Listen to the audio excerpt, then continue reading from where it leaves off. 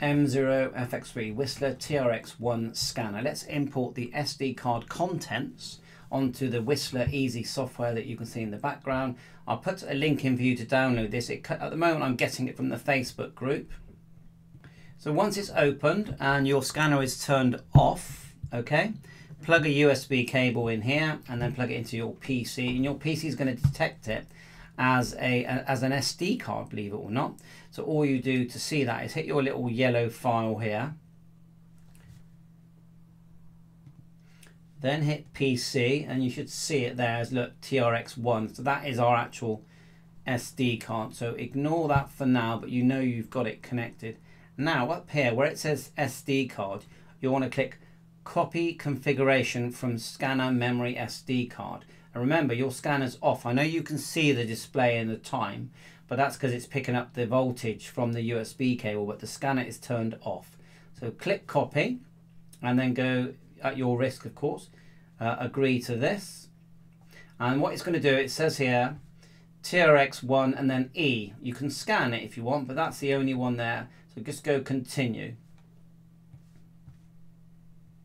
So you don't have to copy every single thing that's on the SD card into the software, but I'm going to say yes. So I'm going to click copy all here and then go copy folders, and it's just going to import everything, and it can take quite a while if you've got loads and loads. Now the whole point of these separate folders is that you don't have to always have the same scanner, if that makes any sense. You can open up when you turn on your scanner, you can select different CDAT folders. So you might have one in Australia, one in the UK, one in Africa, you know, and then that's going to be convenient for when you're traveling around, or you might have just one that you want for just air band or marine band, PMR bands. So the idea, it gives you that flexibility. And remember, this scanner receives up to 1300 megahertz. It's AM, FM, NXDN, DMR, P25. It's like a fantastic scanner. It is quite retro, but it works so well. And I've got this PC software that I was using earlier. You can fully control this using your PC. I'll link in a video where I was doing that. It's such good fun. And you could even cast it out, and you can pick it up on an APK on your Android phone.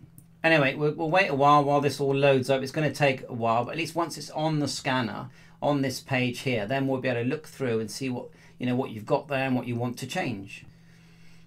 It says file complete. Let's have a quick look at the tabs and see what we've got here. We've got all these scan lists. Wow, someone gave me this. Packed with different scan lists. You can actually change, see this here, it makes the LED lights change color. Going over conventional frequencies. Again, colors, alert, the mode, most of them are set to, let's have a look here, digital, analog or auto. Auto is quite a sensible one to use. I don't use trunk systems, so I don't really use any of this. And that's your general settings there, like your speaker, your headphone, battery, if you want the backlight to be on when the battery is connected, no power source, and so on. So that's just a very simple video there. And look, enable all scan lists and disable, restore to factory defaults, reset scan list. There is a thing here where you can update the CPU and the DSP and all that kind of stuff. I've done that with a separate program. I just found it better. Thanks for watching. This video is just to show you how to import from your SD card, and it's providing you've got one that's been preloaded for you. Thanks for watching. 7-3.